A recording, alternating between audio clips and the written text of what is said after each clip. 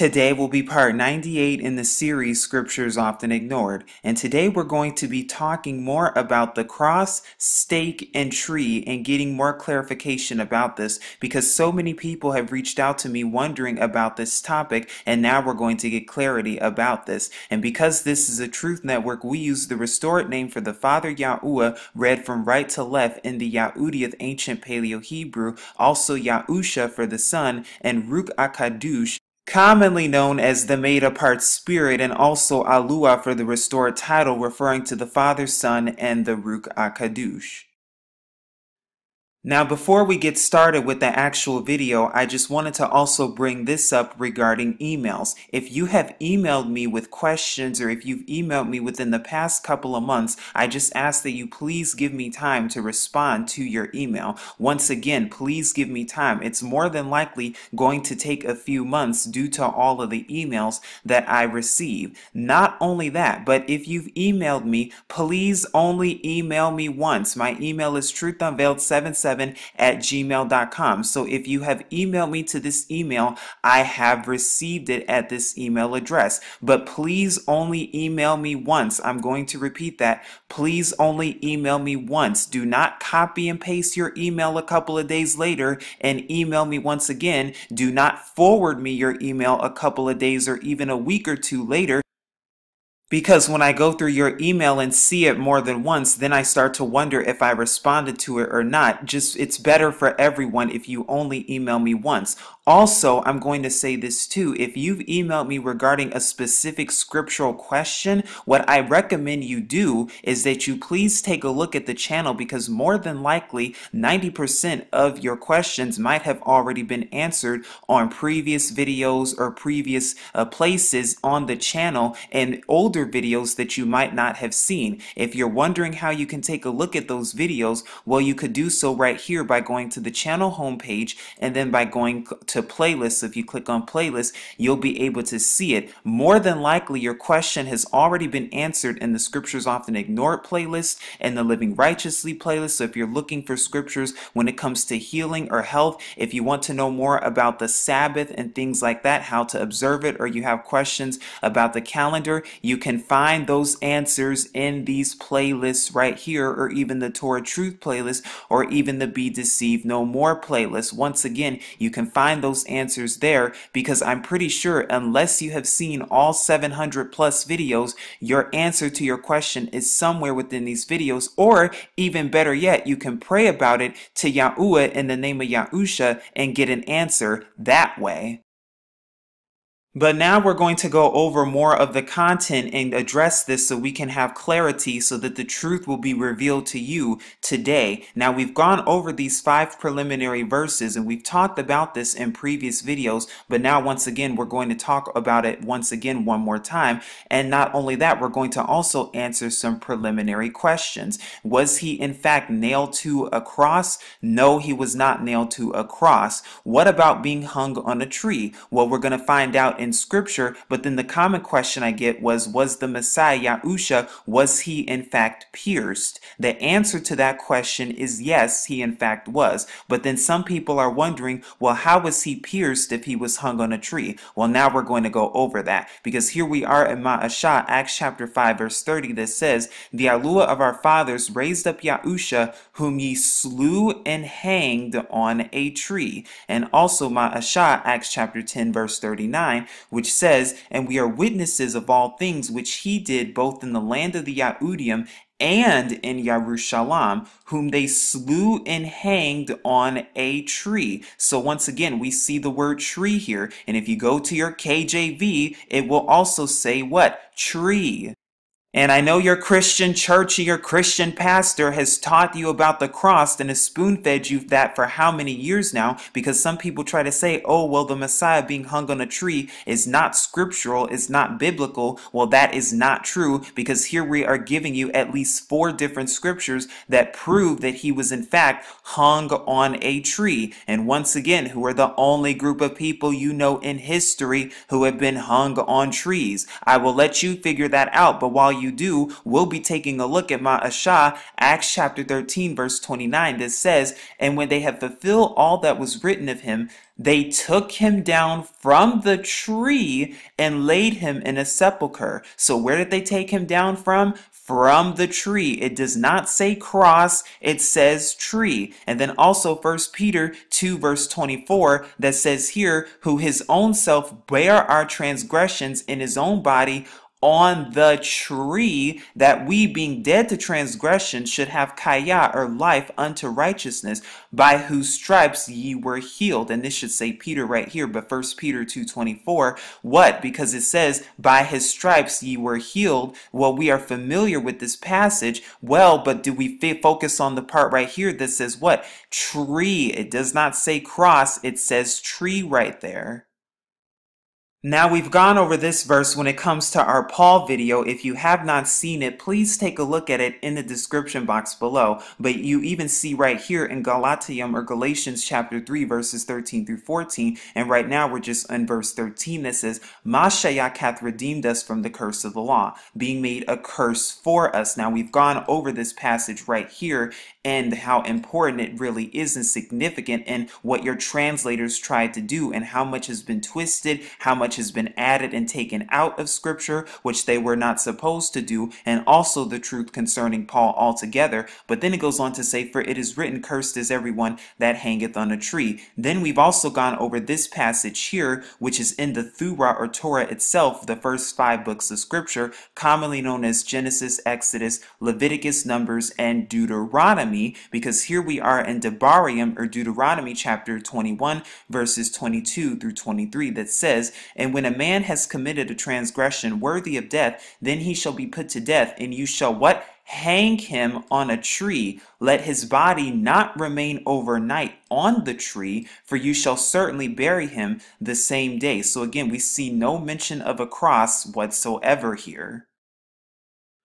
Nor do we see any mention of a cross in the so-called Old Testament, but we're going to be talking more about that in the deceptions of the wicked translators. But like this one right here, we're here in Deuteronomy 21:23, that's commonly seen in most passages today. Again, pardon the pagan words and pagan titles, but once again, the reason why we're here, like we've talked about in our Paul video, is because when you take a look at this, and when you go to the KJV, you'll see right here that what this part right here is in parentheses, the part that where it says, "For he that is hanged is accursed of all," or that what says in Galatians that what? "Being made a curse for us, cursed is everyone who hangs on a tree." That's quoted right here. Well, the problem with this is that what? It's in parentheses. The parentheses indicate that it was added by the wicked translators, adding and taking away, because in our Paul video, we also had gone over the importance of the word curse and understanding what a curse is, and also looked at Devarim, Deuteronomy chapter 27, to understand exactly what a curse is, who is cursed, and also examples of curses in scripture and who has been cursed according to scripture. And we also talked about and showed you how curses relate to what? Disobedience. So the Messiah was not made a curse for us because he was without transgression. The only ones in scripture who have been cursed according to the word have been results of disobedience. And if you would like to learn more about this topic, you can take a look at the Paul video for more that covers more about that. Alright, so if we just proven with the so-called New Testament that indeed the Messiah was in fact hung on a tree and that they took him down from a tree, where do we get the word cross from? Where does the cross come from? Because then some people are saying, alright, but then the New Testament so-called also says cross in the KJV in places, in common places, such as Matthew 16:24, where it says take up his cross. But did it originally say that? Because when we go to the Greek, and here we are in Strong's Concordance, the Greek 47:16, which is the Greek word stauros. You see right here that the definition is an upright stake. So the original word should be stake and not cross. So it should say take up his stake. Well, then the question becomes, well, what is a stake according to scripture, and what is the scriptural definition and understanding of a stake? Because that's where we're going to get some clarity from this, because again, we cannot approach this from a westernized, Hellenized, Grecian, European, Eurocentric mind. We have to approach this from a Yahudiyat, Hebraic mind and seek the ancient path, because again, nothing new is under the sun. And just like we've proven in Devarim, Deuteronomy chapter 21, that what they were doing, what they were hanging people on trees back then. So again, nothing new under the sun. But if you keep reading further, you'll see right here the word staros. It says here they call it a cross piece, but that's what they added. And you're going to find out why the wicked translators did all this adding and taking away, why they took out the original definition of an upright stake and then added the cross because of what? Idolatry. But anyway, it says what? The cross beam, or what? Patibulum, and that's what we're going to be focusing on, that word patibulum. It's placed at the vertical member to form a capital T. This transverse beam was the one carried by the criminal. So what was this beam? Where did it actually come from is a better question. And if you keep going when it comes to definition and word origins, if you keep scrolling down right here, we'll go right here. It says upright stake. So even according back then to certain words and etymologies, we see that it is in fact a stake. But then interestingly enough, when you go to the word tree, so all of those passages in the so-called New Testament from Acts 5:30 and Acts 10:39, where you see the word tree, you get this Greek word, which is G3586, or zulon, which is this one. Notice how it says wood, and the usage right here is anything made of wood, a piece of wood, the trunk of a tree, used to support what they call the crossbar in crucifixion. And we know that it was a stake. So once again, this was a stake, and that what? Anything made of wood. So was the stake made of wood from the tree, or the tree?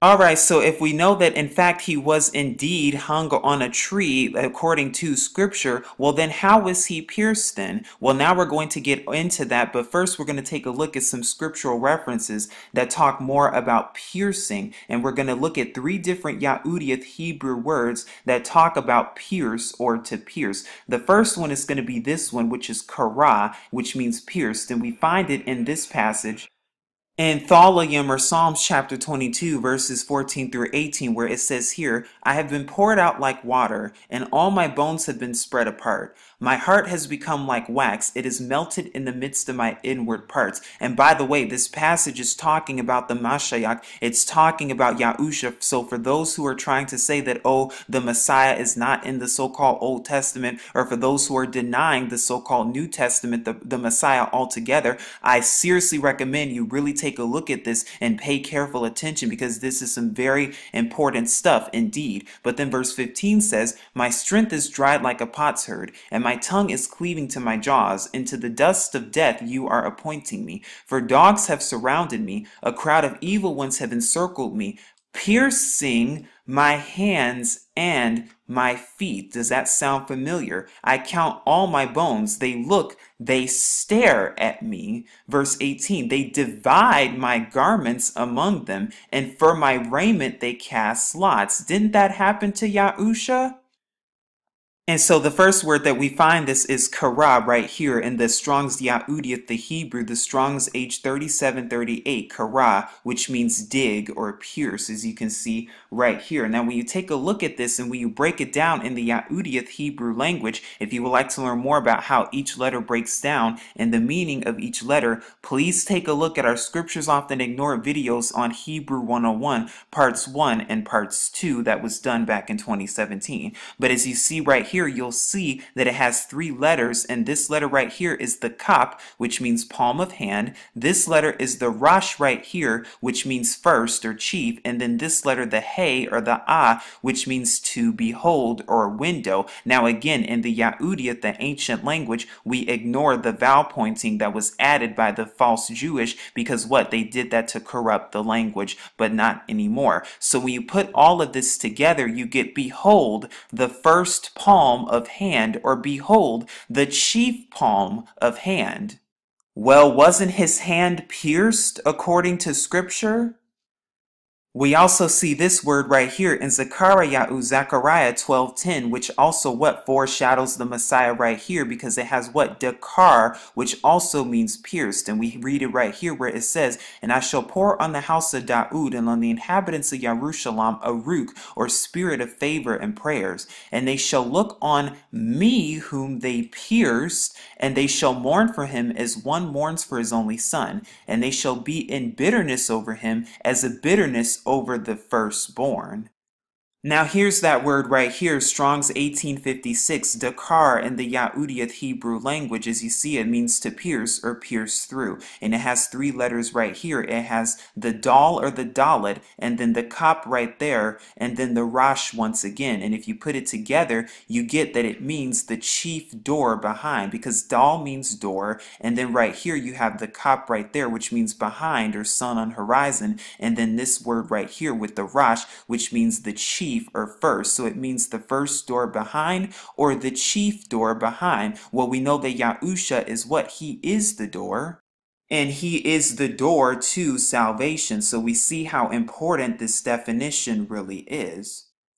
And then another place we see this word pierced is actually right here in Yashayahu, Isaiah 53 verse 5. And this passage is very common, and this verse is commonly quoted. Now, not only that, but this entire chapter, please read this entire chapter of Yashayahu 53 if you already have not, because you will see that this passage is talking about the Messiah, Yahusha himself. No, it is not talking about David. It is talking about the Messiah himself, the same Messiah in the so-called New Testament. The reason it's so called is because they're really not two different testaments. That's part of the deception of Christianity. No, they're actually the same thing. The original words is the original covenant and then the renewed covenant, because Yahusha came to do what? Not to do away with the law, but to make what? The renewed covenant. But it says right here that he was pierced for our transgressions. Well, who was pierced? That's talking about Yahusha. He was crushed for our crookednesses. The chastisement for our shalom or peace was upon him,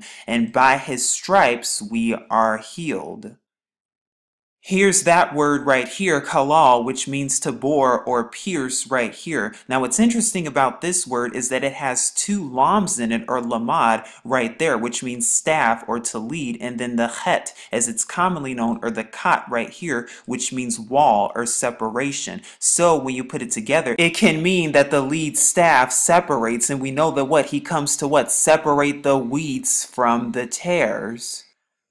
Now here are some more foundational verses that talk more about the Messiah, and also when it comes to how he actually died and then was buried and of course resurrected. But here we are in Thalium, Psalms chapter 34 verse 20, where it says, "He is guarding all his bones, not one of them is broken." So we know that even though Yahusha was pierced, that none of his bones were broken. We also see this with the Passover account, another witness and precept in Shamma'uth, Exodus chapter 12 verse 46. Where it says, "It is eating in one house. You are not to break any of the flesh outside the house, nor are you to break any bone of it." Well, why is this so important? Because this was on Pesach or Passover. Well, Yahusha, what? He died on Pesach, Passover, and he is what? Our Passover lamb, the perfect lamb without blemish, without transgression. And having the blood of the lamb on the doorpost, why is that so significant? Because it's so significant today of what? Having the blood of the lamb on our doorpost, on our hearts, having the amunah, the belief of Yahusha, that he is our Mashiach, our sovereign and savior, and that he's the begotten son of all, that he came as all in the flesh in order to die for our iniquities and transgressions, and that he died, was buried, and was resurrected. We also have Yahuchanan, John chapter 19, verses 32 through 37, as another witness that fulfilled it, because it says, "Therefore the soldiers came and broke the legs of the first and of the other who was impaled with him." So yes, indeed, Yahusha was impaled on the stake, and we'll talk more about that. Verse 33 says, "But when they came to Yahusha and saw that he was already dead, they did not break his legs, but one of the soldiers pierced his side with the spear, and instantly blood and water came out. But the question is, where did they pierce him? Did they pierce him on the cross, or was he pierced on the stake on the tree? Because verse 35 says, and he who has seen has witnessed. So what? There are witnesses, because what? Two or more witnesses to establish every matter, and his witness is true, and he knows that he is speaking the truth in order that you might trust or have amunah, belief. For this took place in order for scripture to be filled, not one of his bones shall be broken. And we already read that in the book of Tholium Psalms. And again, another scripture says, they shall look on him whom they pierce. And we already read that in Zechariah 12:10. And then we also have Kazun, Revelation 1-7, that says, see, he is coming with the clouds, and every eye shall see him, even they who pierced him, and all the tribes of the earth shall mourn because of him. Yes, amana, which means truly. But not only is this talking about a physical piercing, those who physically pierced him, it's also talking about a spiritual one, those who have not accepted Yahusha as their perfect Passover lamb, those who have denied their Mashiach, sovereign and savior. So in summary, they lay Yahusha on the patibulum, which is the Latin word for the stake, and here is where they marked where his wrists were, and then they bored holes, a handspan with a wood auger, which was more than likely a drill back then, and then a few of the soldiers, what they did was they tied a rope just above his elbow and pulled with all their strength, and then the other soldier waited for his wrist to reach the bored hole that had been attached with the wood auger or the drill, and this had been attached to the tree where he would die from. Now on the front of the tree was the notch into which the patibulum or the stake was securely nailed and roped. They then used a chisel and mallet to cut a hole some 3 fingers deep in the tree on the heel where his right foot was placed, permitting the back of the right leg to lay flat against the tree wherein the spike was driven into the left foot. Yahusha was therefore nailed to the tree via the stake or patibulum and was nailed through the wrist between the bones.